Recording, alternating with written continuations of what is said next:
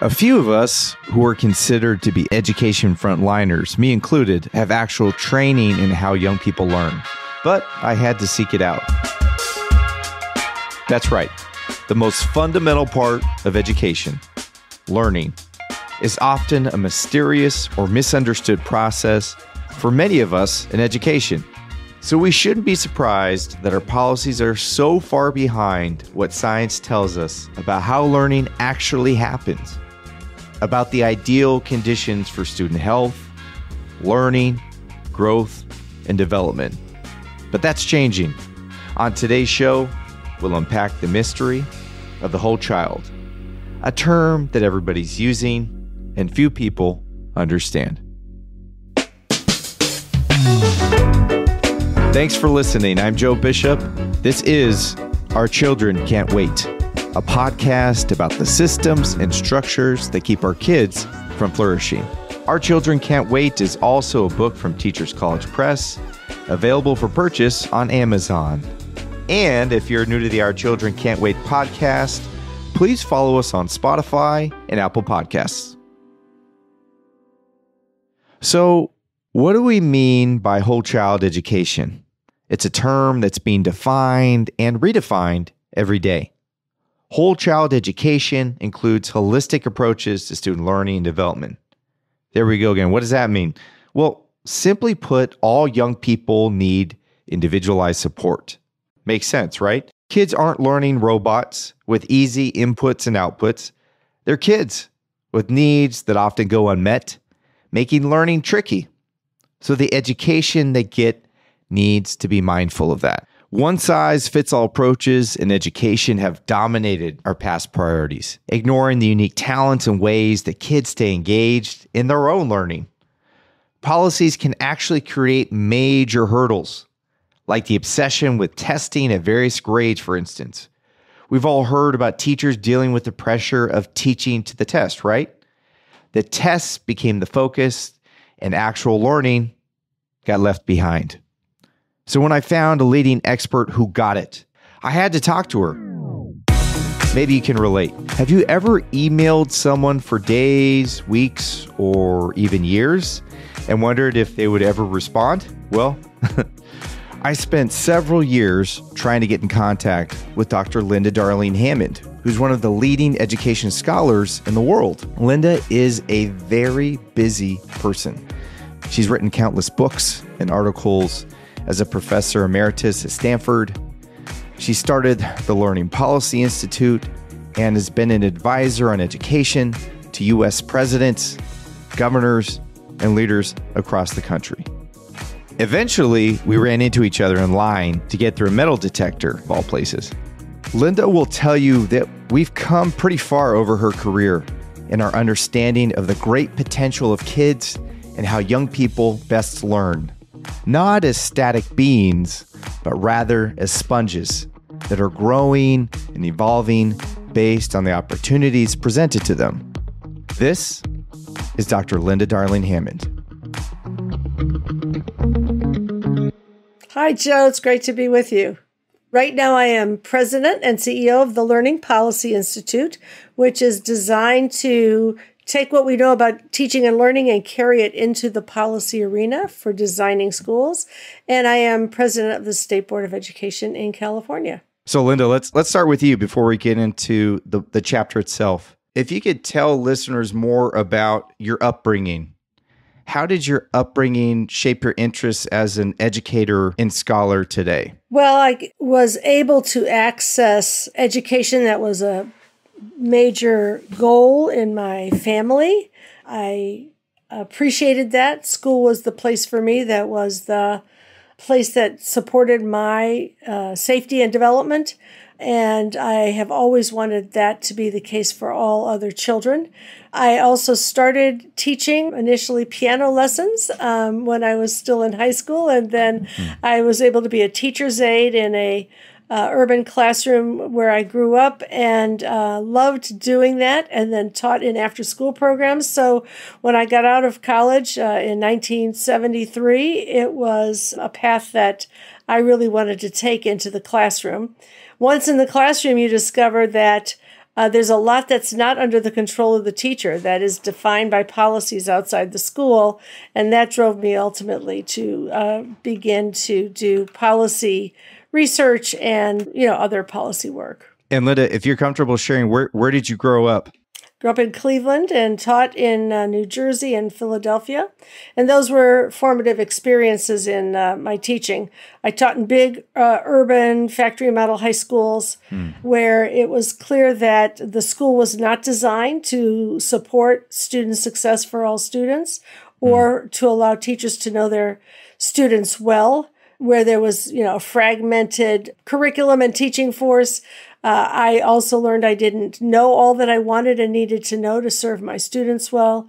And I saw the effects of inequality in funding in the schools in which I taught. So I left that experience determined to work on those problems. As we shift from your childhood upbringing and even your professional experiences, let's go to the book chapter itself. When we talk about the science of learning and development, which is language you didn't have, I'm guessing, when you first entered teaching, what do we need to know about the science of learning and development to shape policies in a way that will hopefully alter conditions for young people, like the conditions you experience firsthand as an educator? Well, I think the first thing that the science tells us, and this is from neuroscience and learning science and developmental psychology and all of these fields coming together, first thing we learn is that the brain is malleable. It is always growing and learning throughout our entire lives. It is wiring, the neurons that fire together, wire together. And the experiences and the relationships that we have determine what our brain architecture looks like and what we are able to learn and do. So the old idea that somehow you had genetic imprint that, was available from birth and that you could be identified early on for what your potential would be and put in different tracks or pathways in school, which was, of course, done typically by race and class in the factory model schools that we have inherited, is completely wrong-headed. The other thing we learn is that learning is social, emotional, and academic, that they are completely connected, that if you're in an environment of trust where you feel supported, enabled, where you feel that you can believe in your teachers and peers to work with you productively, you learn better. If you are distracted, if you are traumatized, if you are stigmatized in any way, it actually impedes your learning. So the idea that social and emotional learning is a distraction from academic learning is completely false. It is, in fact, the pathway to stronger academic learning. And finally, we also know that adverse conditions, that trauma does impact learning, but that strong relationships are the strongest antidote to the effects of trauma or adverse conditions, that people learn through inquiring. We are inquiring human beings, and successful learning engages students in inquiry and solving problems and answering meaningful questions, and supports them with the right kind of direct instruction and scaffolding. So if you take what we know from the science, and there's much more that could be said, but those are some of the big takeaways, schools would look a lot different from what they currently look like in many places. From your perspective, why have we been so slow to respond as a really democracy to emerging research? Why does the policy practice sphere operate in such different ways? I think there are a number of reasons. One is that, people are tied to the experiences they've had and the traditions. People know what school looked like when they went to school. That makes them an expert on what school should look like now. And so that's one force. Another is that inequality is baked into the warp and woof of our policy structure.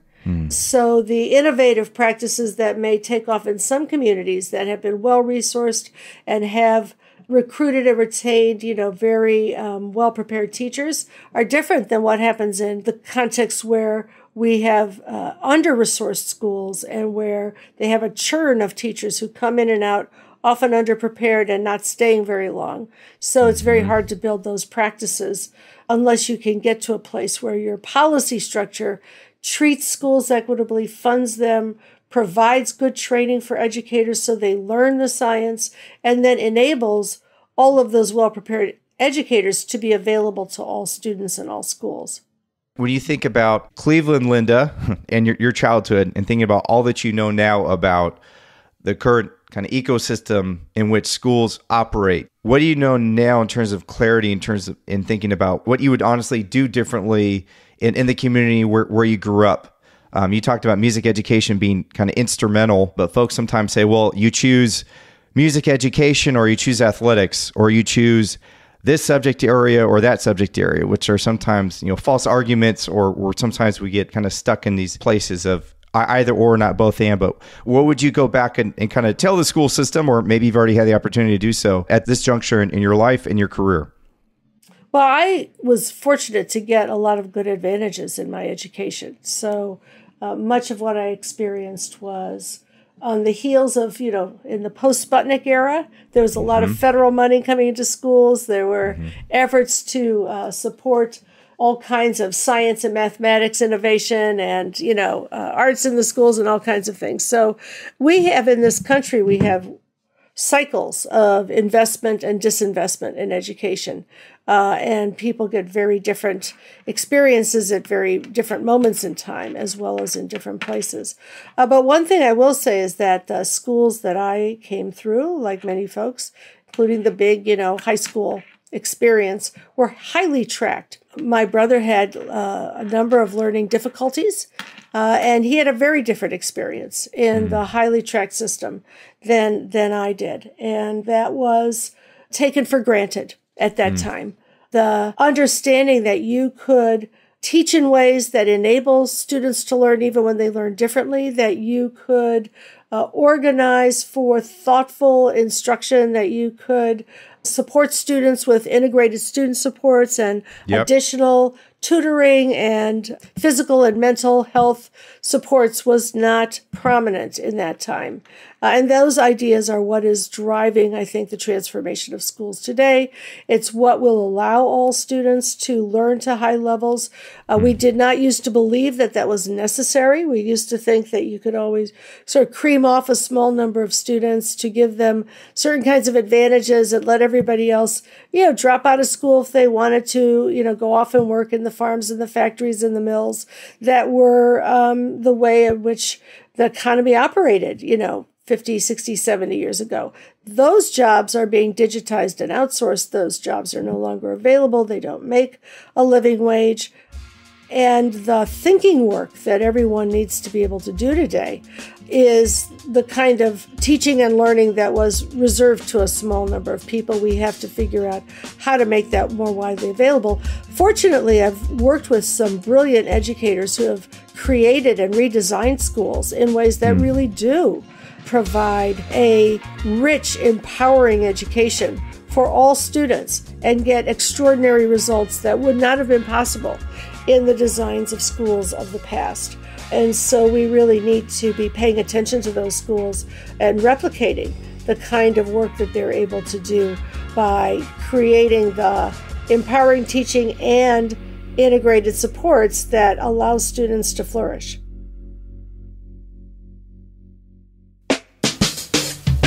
Our Children Can't Wait is the book I wrote, and I made this podcast to have a conversation with you, precisely you. And so we can keep the conversation going and to hear what you think about the ideas brought up by this podcast, I want to encourage you to email me at joe@ourchildrencan'twait.com. I'd love to hear from you. Our Children Can't Wait is a production sponsored by the Center for the Transformation of Schools at UCLA, and the book is published by Teachers College Press. Funding comes from the Stewart Foundation and the National Education Association. And if you haven't clicked follow on the podcast, please do that now. Rate and leave us a review on Apple Podcasts or Spotify.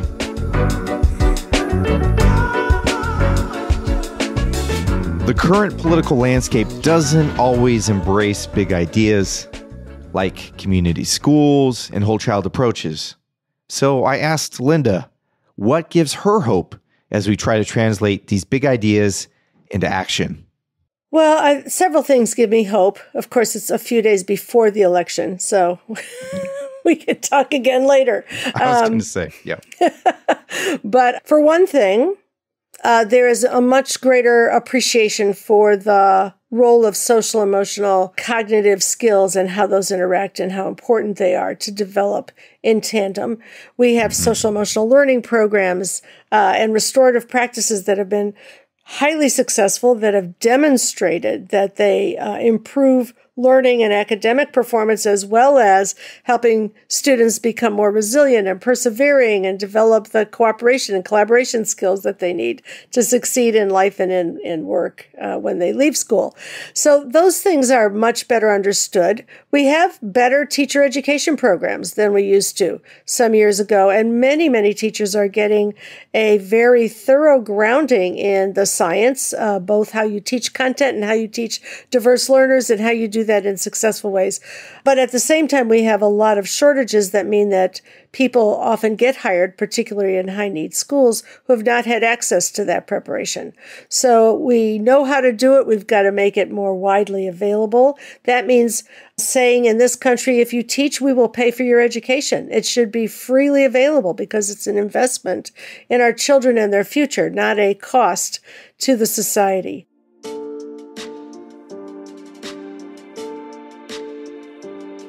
I'm also hopeful because there's a very big push right now in California and across the country for community schools, for schools that are designed to be connected to families and communities.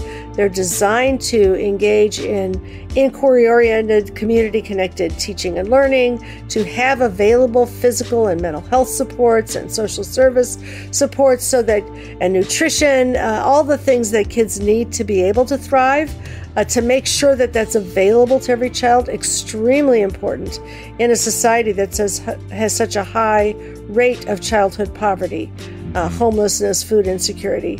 We're doing this in California at a gigantic scale. A third of our schools will be community school supported with the funding to enable those kinds of practices routinely available in schools.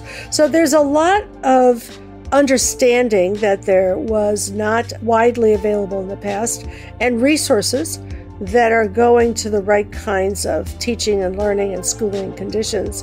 But we have to sustain it. We have to have both the research and the advocacy that makes it clear that this is a direction for the future and not just the moment.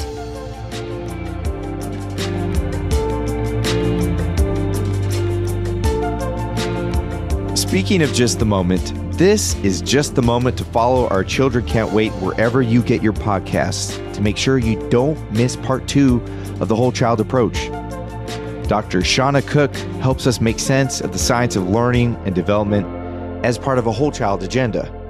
Shauna gives lots of great examples of her time as a student in Los Angeles and educator in New Orleans right after Katrina. You won't want to miss it.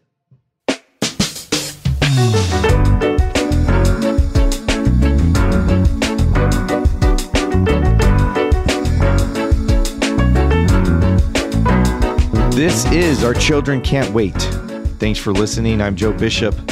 Our Children Can't Wait is a podcast by the Center for the Transformation of Schools in the School of Education and Information Studies at UCLA. Support is provided by the Stewart Foundation and the National Education Association. Elizabeth Wyndham is the producer. Julia Wyndham is the associate producer. Geneva Sum is a creative director, and senior producer is Jay Woodward.